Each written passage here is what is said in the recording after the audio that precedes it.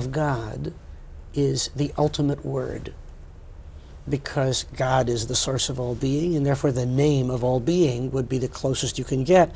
Yes. In Jewish numbering of the commandments, it would be the third utterance at Sinai. It says you can't futz around with the name of God. Don't use it for a vain, silly, trashy reason. And according to ancient tradition, the name of God was only uttered once a year, and it was uttered only by the high priest. It was uttered on the holiest day of the year, Yom Kippur, and it was uttered in the holiest place, the temple, in the holiest room, the Devir. Now, this name of God, the four-letter name of God, the ultimate word, is made only of vowels. Yud, He, Vav, and He. How do you pronounce all the vowels in any language at once without sounding like you've just had a great meal or something very sensual, or maybe somebody dropped a heavy object on your foot? I mean, you can't say only vowels. Right. Nevertheless, that's the name of God. In addition, those three vowel letters, one's repeated, Yud, He, and Vav, are the root letters of the verb to be in Hebrew. Some scholars have suggested that the name of God is actually the name that means the one who brings into being everything that is. So now back to the high priest on the holiest day of the year. He's got to go into this room and get off this one ultimate name, the source of all reality and being. If he says it right, the universe falls together. Presumably, he says it wrong, everything implodes and it's kaput. It is such a holy event and such a holy place that he and he alone can go into this room. A minor story. A rope is tied around his leg as he walks in. Why? God forbid the man should drop dead of a heart attack while he was in there. It's such a holy place, no one could go in to retrieve the corpse. Gives you the sense. So now he goes into the room, and he's got to pronounce the name. He's got to recite it somehow, ultimate being. I'll now tell you and anyone who's listening, in all reverence, even though it'll sound funny, what I believe he said when he was in there, when he said the name of the one who brings into being all that is. This is what he said, all the vowel sounds at once.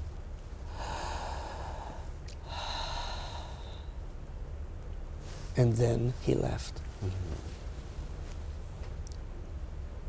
The name of all being, the name of all creation, the ultimate word. And in Hebrew, the word for breath is also the same as the word for soul, isn't it? Yes. In fact, not just Hebrew, but in Greek and other languages also. When we breathe, we bring ourselves into being. And so God would be the one who brings the world into being. It's breathing in and out consciousness. You know, speaking of the sound of silence, you write frequently, you refer to a wonderful story from the Hasidic tradition about what God said when the Ten Commandments were given. Oh, it's a famous tale. Thank you for giving me an excuse to tell it again. It comes to us in the name of Rabbi Mendel Torem of Reimanov.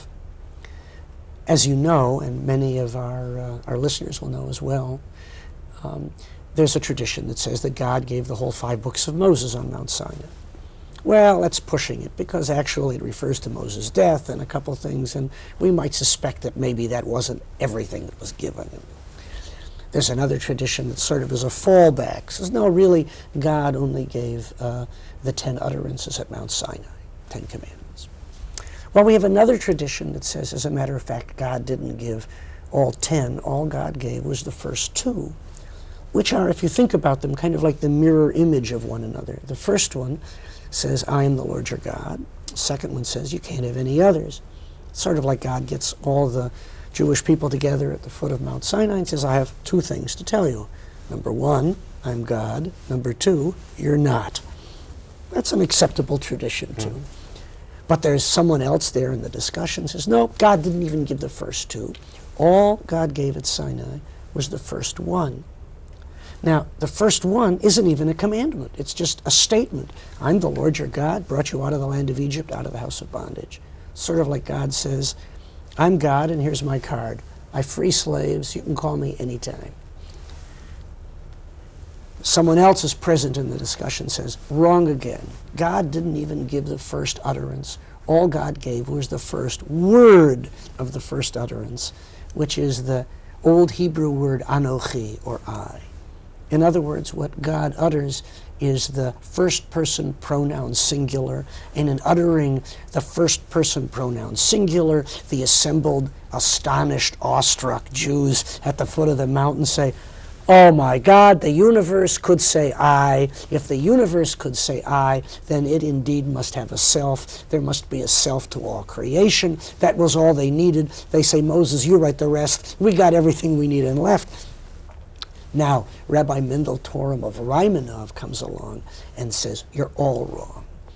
It wasn't the whole Torah, it wasn't the 10 Commandments, it wasn't the first two, it wasn't the first one or even the first word, it was the first letter of the first word, which is the first letter of the Hebrew alphabet, the letter Aleph. And now here's the curveball. It is not, as most people mistakenly think, a silent letter. It is, as Gershom Scholem, the master historian of Jewish mysticism, points out, the sound that the larynx makes as it clicks into gear. It is therefore the mother of all articulate speech, the softest audible sound imaginable. You make any other noise, you drown it out. You manage to really shut up, you manage to turn off all the other noise, you could hear the primordial Aleph. It is the sound of almost breathing.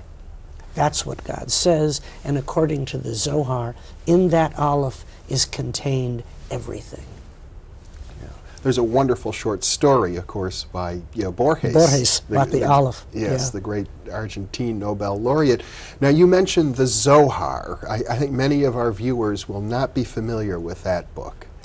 The Zohar really is not a single book. It's a collection of many different tracts, usually now published in 3 large folio volumes.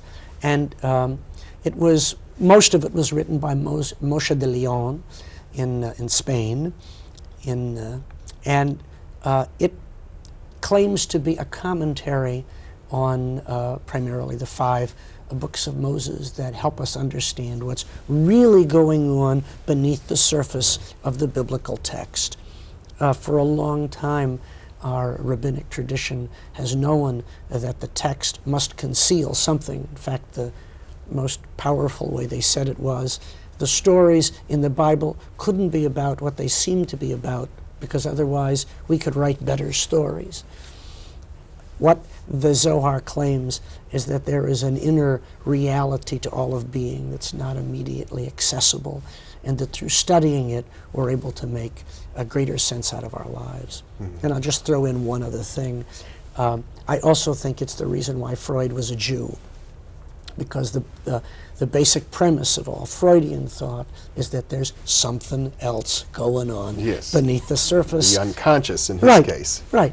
And that for the cognoscenti, for the literati, we are able to every now and then get clearer glimpses of that, understand how it connects everything to everything else.